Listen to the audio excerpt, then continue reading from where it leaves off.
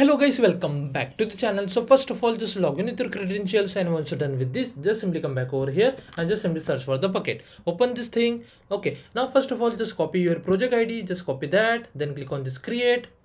Now just simply paste the project ID over here, then click on continue, and continue. Now here uncheck the checkbox and choose a fine grain like this, and then click on continue and create. Just wait.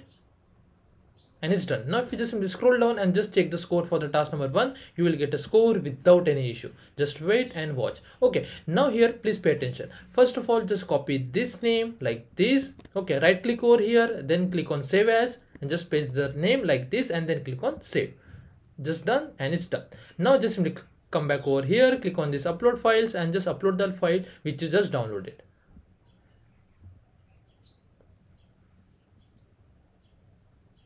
And it's done. Now if you just simply refresh, or you can see it's added over here. Now what you have to do, just simply click on this three dot and then click on this edit access like this. Now just wait and then click on this add entry. From here you have to just choose public like this, and the name must be all user and access must be reader like this. Just simply click on save.